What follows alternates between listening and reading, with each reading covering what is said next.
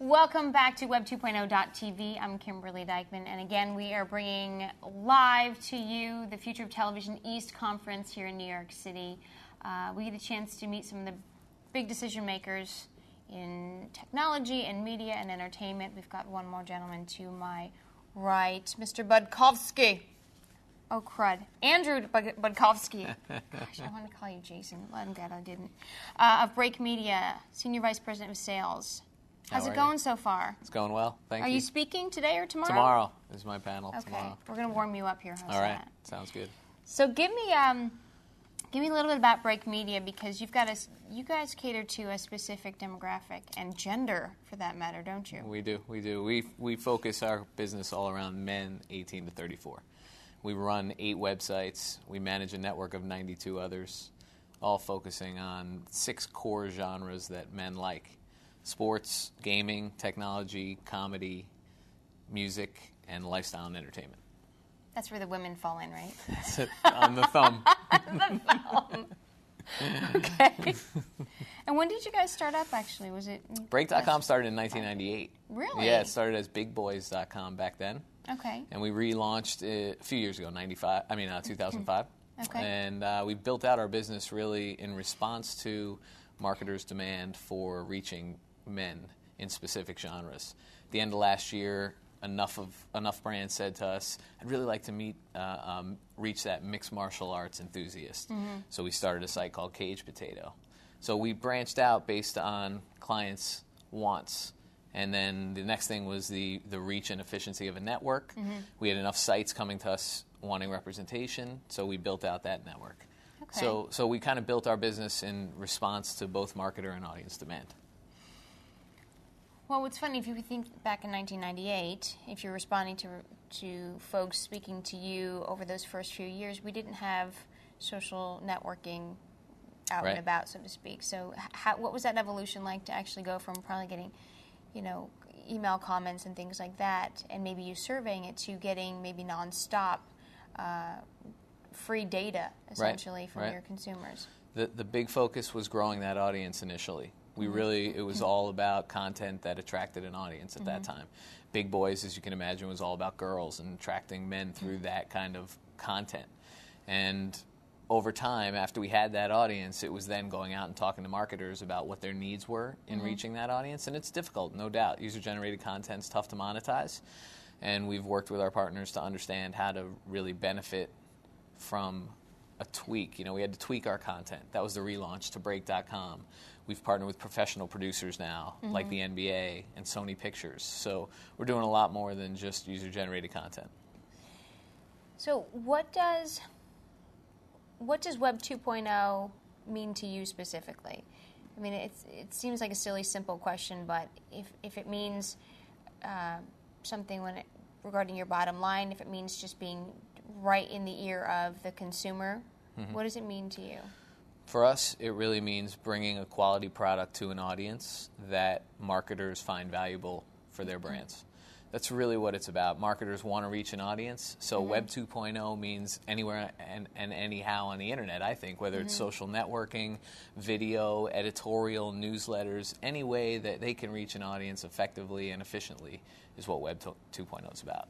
So what can you tell the average Joe that doesn't know about this focus group, I guess you'd say? What are some specific things that they say that they definitely want? From a consumer side, what do they want?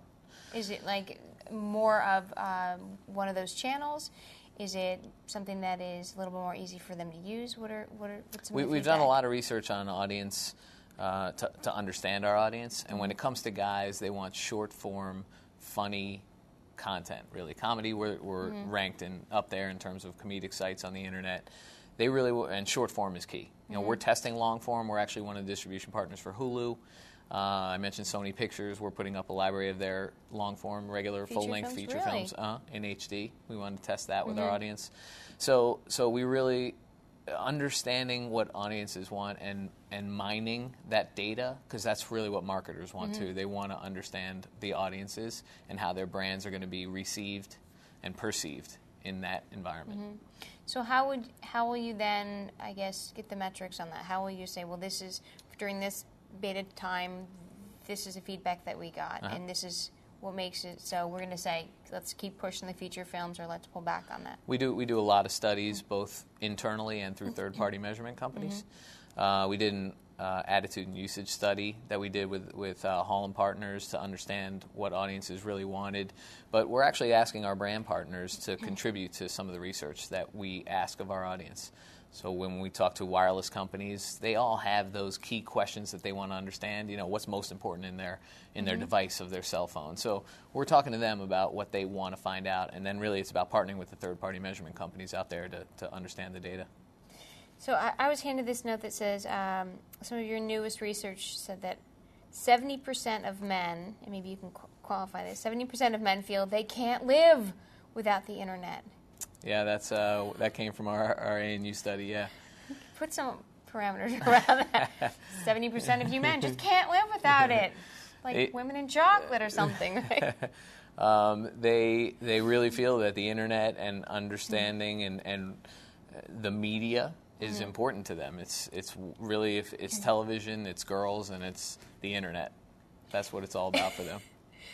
And do you feel that you guys are doing pretty darn well because you've focused on true entertainment and, we'll say, joy or humor, for that matter? Yeah. Is that, I mean, are you kind of really chiseling out your own spot there? I think we're doing well because we're reaching an audience that advertisers really want. The user-generated content is really hard to monetize. Brands understand that audiences are there, but they're really scared to put their brand next to it. Some are. But really what we've done well is partner with our brands to have them reach the audiences in the most effective way and safe way that they feel comfortable enough to put their brand next. And being flexible. That's really what's made us successful so far. So what would be on the forefront, aside from the opportunity to test drive the feature-length films? What is... And how far in the future do you look? So what does 09 look like, or 010, 2010? That's how you say it. I don't know. Do you say 010 or 2000? I'm not sure. What does 2010 mean to you guys? What's on the forefront? We want to continue to evolve. I think original programming will be the next thing. You know, a lot of the networks are trying to figure that out. ESPN just launched a show called Main Street with Kenny Mayne, which you know, that's another discussion, but he's a big brand. ESPN's a big brand. They're putting a lot of promotional effort behind it to drive it. And, you know, I was just listening to the panel inside about how television dollars are going to migrate, what brands are looking for online. For us, we just want to continue to work with the brands, expand on our audience. The next site we're launching is called All Left Turns, which is a NASCAR site. We're going to do a music channel. We're going to do a gaming channel. You know, so we're going to continue to grow those core genres for brands.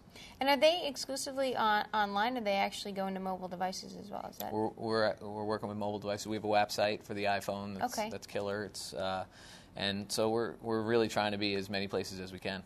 Excellent. So I would assume that you're going to stick with this company and enjoy your position for a while. I love it. I love it. It's fun. It's really fun. I mean, I fit the demographic. I'm a little bit on the outside looking in, but my mindset is still square in the lower end of that 18. Still 17-year-old. That's right. Dude, aren't we all? We never grow up. But I'm really having a lot of fun. I have a television background, and that was a great experience, and I love it, and I relate to it. But here's where it is right now. Well, it's fun. Excellent. Break Media. Breakmedia.com?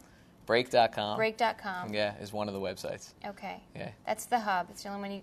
It's the only one you guys have to remember. It's only a couple letters long. That's it. Andrew, thank you so much for taking the time. I Pleasure. really appreciate it. Are you sticking around for the rest of the I'll be around. conference? You're going to take it in and take it all in? I'm going to try. All right. Capitalize, man. All right.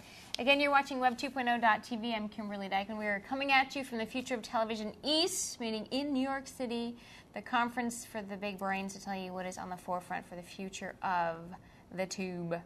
We'll be back in just a bit.